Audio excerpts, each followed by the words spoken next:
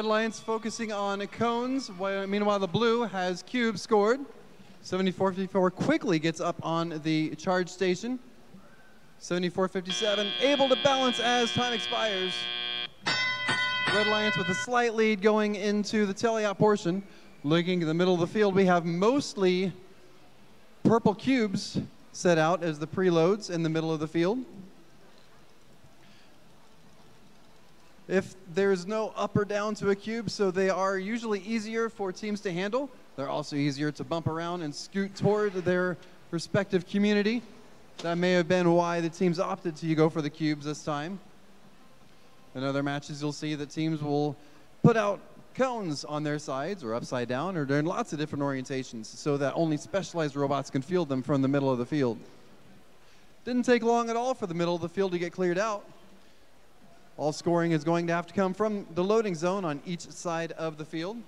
So we're going to see lots of cycling as 74-57 weaves and bobs around 74-54 with a cube in their possession. They drop it down in the mid and head back for more. Meanwhile, their partners, 21-71, working on getting a cone from their loading station. Switching to the blue side of the field, 91-19 playing some heavy defense as their partner 16-46 have a cube in their gripper, trying to score it into the middle of the cooperation grid, and they are slow in doing so. They're successful in doing so. On the red side, there are no links established yet, nor on the blue side. Even though we've got some multiple pieces in a zone, only one counts per zone. We've also got a magical floating cone on the red side of the field. It scores no points.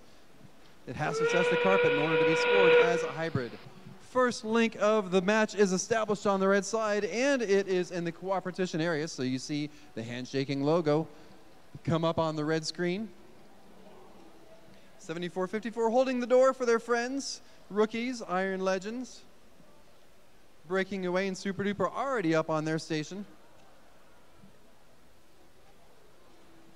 As time ticks down, Blue Alliance working feverishly to get it to 1-0.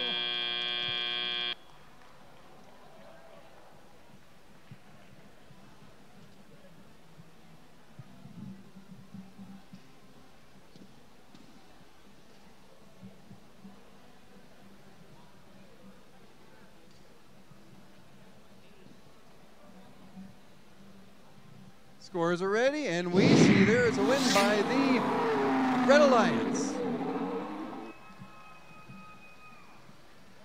Super Duper clinging to their third rank. Everybody else is in the teens and the 20s.